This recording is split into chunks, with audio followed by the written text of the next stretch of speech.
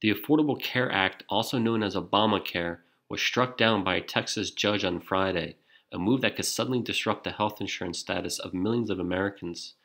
The decision comes amid a 6-week open enrollment period for the program. Texas, along with 19 states, had argued to U.S. District Judge Reed O'Connor that they had been hurt by a jump in the amount of people utilizing state-backed insurance. When Congress cut the tax penalty from the program in 2017, the states claimed it essentially undercut the Supreme Court's reasoning for finding former President Barack Obama's signature legislation constitutional in 2012.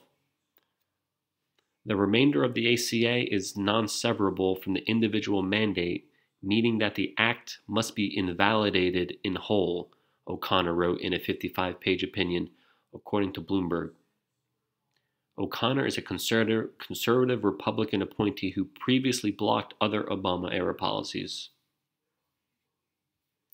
President Trump tweeted, "As I predicted all along, Obamacare has been struck down as unconstitutional disaster.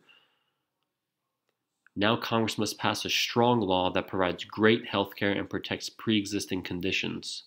Mitch and Nancy, get it done." In a second tweet, the president declared the ruling to be great news for America.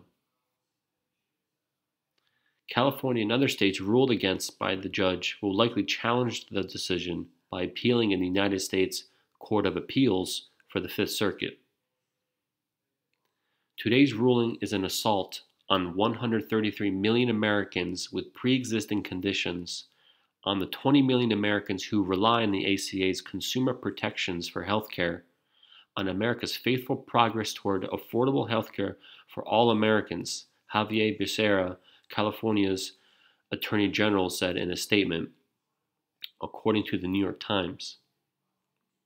The ACA has already survived more than 70 unsuccessful repeal attempts and withstood scrutiny in the Supreme Court. Obamacare has been struck down by a highly respected judge, White House Press Secretary Sarah Sanders said in a statement. The judge's decision vindicates President Trump's position that Obamacare is unconstitutional, she continued. Once again, the president calls on Congress to replace Obamacare and act to protect people with pre-existing conditions and provide Americans with quality, affordable health care. We expect this ruling will be appealed to the Supreme Court. Pending the appeal process, the law remains in place. Democrat leaders, meanwhile, reacted harshly to the decision.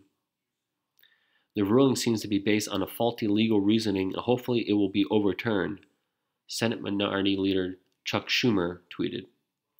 Americans who care about working families must do all they can to prevent this district court from becoming law.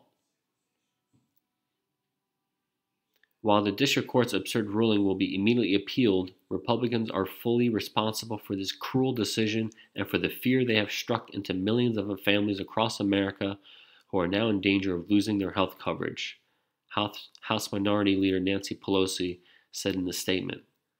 When House Democrats take the gavel, the House of Representatives will move swiftly to formally intervene in the appeals process to uphold the life-saving protections for people with pre-existing conditions and reject Republicans' effort to destroy the Affordable Care Act.